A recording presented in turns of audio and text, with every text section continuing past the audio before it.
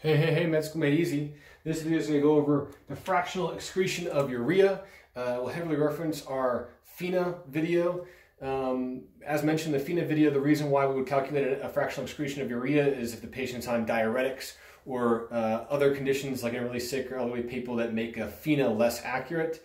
Of note on that topic, one limitation of FEUrea is that in septic patients or people that have a septic process, this can actually be inaccurate. You actually want to use a FENa instead. So FENa in most cases, with the exception of elderly or a lot of comorbidities or people on diuretics, and FEUrea in those patients unless they're septic. Okay, and the way to remember FEUrea is the same way that I do with FENa, and that is Luna Lovegood, okay?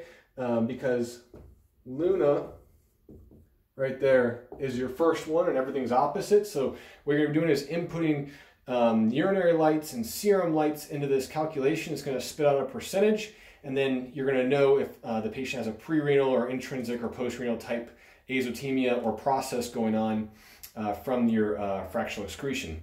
So anyways, back to Luna. The reason why that's big is because in your FENa calculation, you start with your urinary sodium, okay? Luna Lovegood, and then everything's opposite. So I'll write up the FENa just so you know what I'm talking about if you haven't seen that video. So the opposite of urinary is serum, and the opposite of sodium, and for the purpose of this equation, is creatinine, right? So then we keep flipping. So then the opposite of serum, or the opposite of this, right, is urinary creatinine, and the opposite of that is serum sodium. Too easy. Now, the only way this is different, obviously, if you're dealing with urea instead of sodium, is change your sodiums to urea. Boom. And you just went from a FENa to a FEUrea. Cool.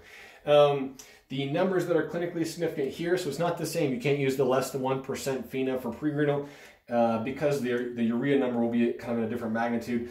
In any case, so if it's less than 35%, you're going to think pre-renal azotemia, dehydration, CHF, hypervolume status type deal. And then if it's greater than 50%, you're going to be thinking of something intrinsic.